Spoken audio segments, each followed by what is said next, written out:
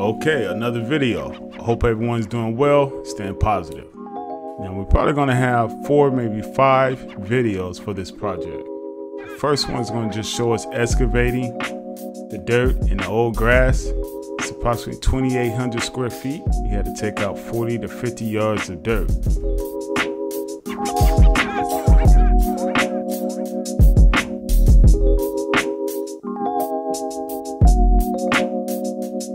Pretty much the whole backyard is going to be concrete. We've got about 2,800 square feet. We're going to have about 700 square feet of artificial turf.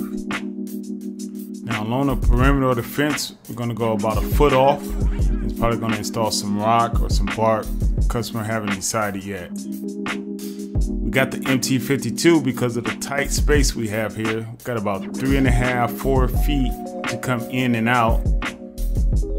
We would have got a bigger bobcat, but we didn't get the okay from the neighbors to take down the panel to go back and forth between their yard. So it took us a little bit more time, but we got it done.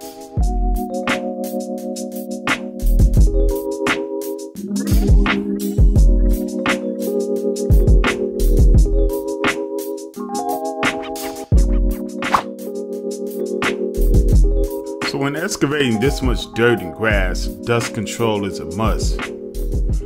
And honestly, this probably is going to be the easiest and boringest money my son will make in his life. I had to give him one of those stories. When I first started, I had to do this for 3 days straight. In the event, he took it like a champ and kept moving.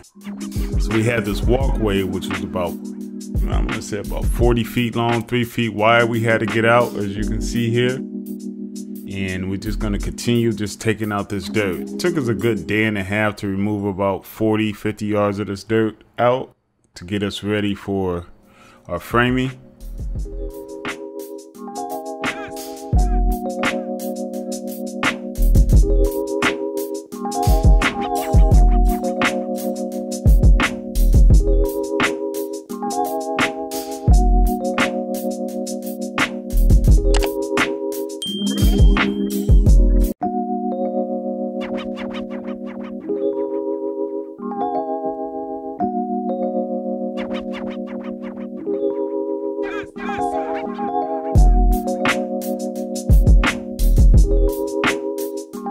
So be sure to stay to the end. You will get a quick look at us starting the frame for this patio, as well as us finishing the concrete. So we did have some concrete to break out actually. It's about 200, 300 square feet in the MT52. Well, I'm sorry, this is the MT55. Made quick work of it, as well as using our jackhammer. And this is the Bosch jackhammer. I probably had this jackhammer a good 6-7 years and it never failed us, but it will give you a workout. Good thing we have this machine to give us an assist to get the concrete out.